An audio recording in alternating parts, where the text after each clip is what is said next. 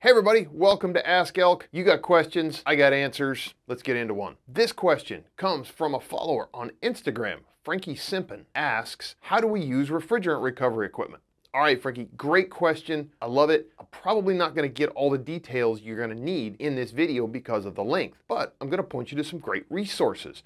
And we're going to talk through a few things here that you really need to know about. Now, the process of refrigerant recovery is where we're removing refrigerant from a system and putting it in some sort of a vessel or a storage tank that is approved to store and hold that recovered refrigerant for repairs, decommissioning, other things like that.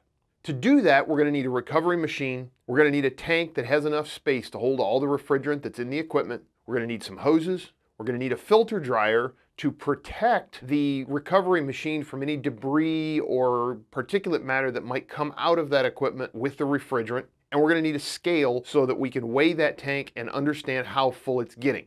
Because the tanks are allowed to be filled to 80% by volume, and they're rated in water capacity. Now, liquid refrigerant and liquid water oftentimes have different densities, and sometimes those densities can vary wildly. So we don't want to just fill it to 80% of the water capacity because we may end up overfilling that tank, and that can be very dangerous for us if we're standing next to it or while we're transporting it. Now, in order to fill a tank properly, AHRI publishes Guideline K. That's a free download. You can find it on the internet. Just do an internet search for AHRI Guideline K, and that will walk you through all of the details of how to properly fill a recovery tank.